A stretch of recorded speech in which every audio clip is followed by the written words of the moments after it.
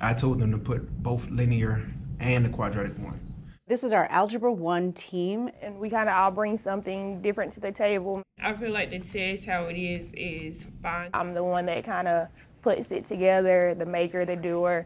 Miss Lynn is very creative. And I'm going to raise it, the 2 to the 2, I'm going to multiply those together. How many bacteria there will be after 10 hours? And Coach Rav is kind of the voice of the team, and he just supports us behind the scenes. And they are working specifically to move students, mostly freshman students, forward on their EOC exams. And the EOC is the end of course exam. It's one of the ways that the school is measured. You can edit the answers. I feel like we have worked really hard to sort of streamline the course and to look at student data and student feedback and see what really works with our students. Raise to the 10. A lot of students we get, they hate math. We've seen this type of student before.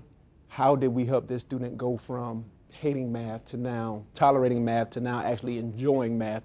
And it's because of the experiences we had in the past that we can communicate with between each other to now help that type of student out. 9 on top. Without a good base and a good start, a lot of students fall through the cracks. So our biggest thing is to get them a strong base and get them their high school journey started. Having a team that you really get along with and that you really feel supported by just makes it that much easier.